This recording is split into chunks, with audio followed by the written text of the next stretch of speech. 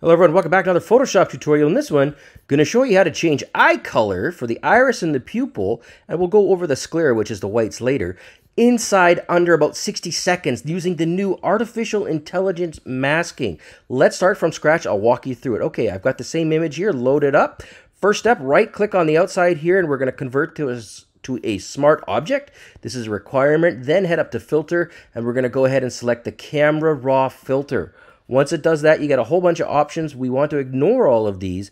Go over to the right toolbar here and then click on this one that says masking. Underneath it, if you hover over, you're going to see a few options. The one we want is called people, and you'll see in this case it's identified the person. Click on that, and now look, you can identify, or you can basically mask the entire person.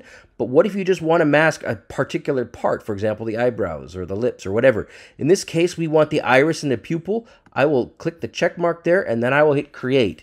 And now, for the big grand finale, we've got camera raw, but it's now basically applied only to the iris and the pupil, or the eyes. So what do? I increase the exposure, and again, this is any color you want. I'm just going to go ahead and increase it so you guys can see what's happening here, and I don't want to do too much here. So we've got a little bit of a change. It looks kind of cool, but here we go. Now, just change the hue down here. So if we want to go with a nice bright, let's go with a nice bright green of some sort. Add in a little bit more green. Again, you can do this as you see fit. Increase the saturation to make them look like cat's eyes. Whatever it is you want to do, that's how you do it inside about 30 seconds. And then you go click on OK. Job done. Thanks for watching.